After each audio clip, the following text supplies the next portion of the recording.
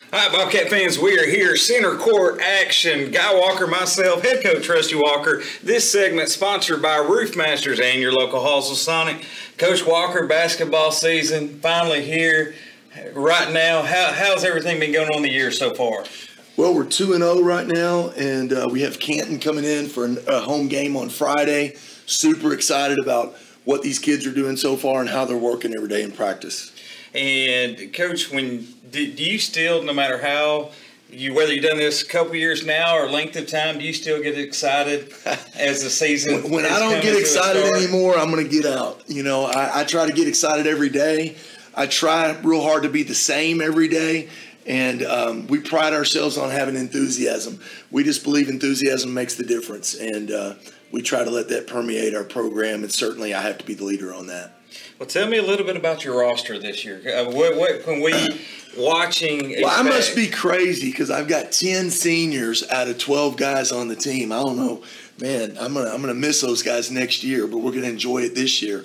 But seriously, 10 seniors on a team is not normal. And really, really proud of all our kids. And then we have 2 kids that aren't seniors. We have one sophomore, Luke Cheatham, and Luke's a junior now, and Anthony McDermott's a sophomore. And the rest of our guys are seniors. So, Coach, and I'm going to turn it over to Guy for a little bit, but as we get in, we're in non-district right now. We're preparing. Do you approach this part of the schedule any different than when we get into district? Well, you have quicker turnaround with games because of tournaments and stuff. Sometimes you might play 5 or 6 games in a week, depending on if you have a tournament and if you played earlier in the week. So the prep time's a little bit different for each team because of the time factor. But we try to win every game, and we have those kind of competitive kids, and we have the kind of team that really on a given night we can have a different leading scorer. So, you know, Taylor Sheffield had 30 on Tuesday. You know, we could very easily have another kid be the high point this next game, and that's a fun group to coach because other teams can't really just sit on one guy and shut us down. So let's talk a little bit about your offense. With Taylor scoring 30 points the other night, your style offense is it run and gun, or you half court set up? Well, we feel like we have to create easy baskets, so we want to run on every possession. And then if we don't have it, we have to show some discipline and run our half-court offense, and we want to share the ball.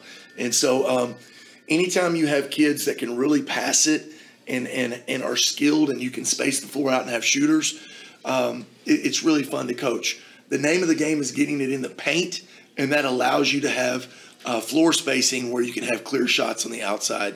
So that's really what we're trying to do, Guy. I know in the past, in our day, there was lots of layups and fast breaks. Now it's 3-point shots is well, it's misleading. We have a saying that we like, a phrase that we like to use when we're coaching, and we say that we like threes, but we love layups. And so, you know, layups should be the easiest shot in basketball. The most efficient shot in basketball is a free throw, but to get free throws, you have to take it in the paint. And so the threes are nice, but some nights those aren't going in, and you got to get the paint in to be able to have the defense to collapse and be able to be a tough-minded team. So that's what we work on every day offensively. We just always talk about getting to the rack. That's the basket in basketball terminology there. And we talk about it all the time, and we're lucky to have good shooters right now. You got your roster set this year with 10 seniors, but Coach, tell me about your staff this year that's helping you out. How do you try to take all the burden? Well, we're really lucky. We're really lucky because we have 2 former Bobcat athletes on staff. We have Blaine Parker, who's coaching our JV, helping on our varsity.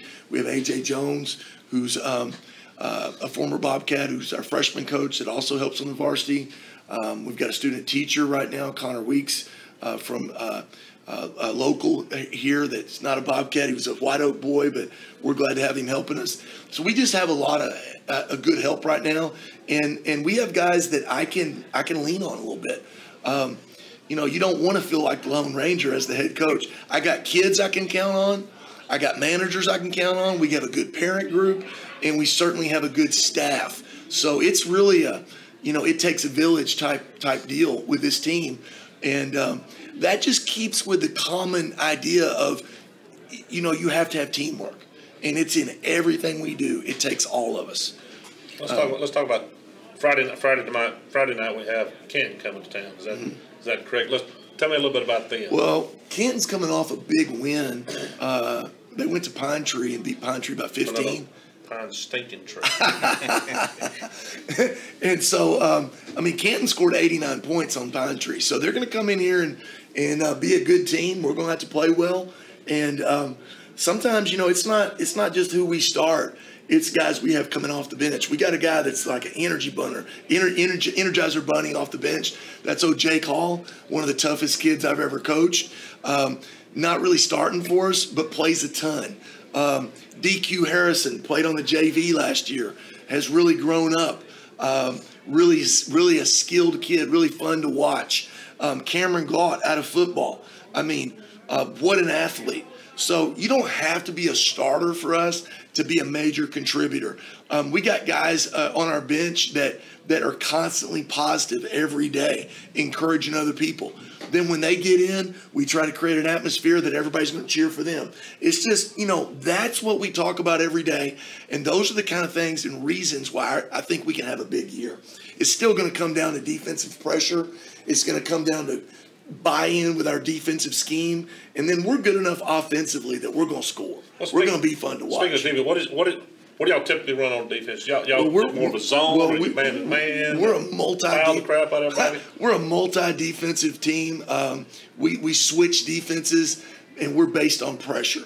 And so it takes real teamwork to run the kind of defense we do, and it's an evolving thing. So we're excited, you can tell, and we appreciate y'all. Coach, thank you. We will see y'all guys next time. That's been Center Court.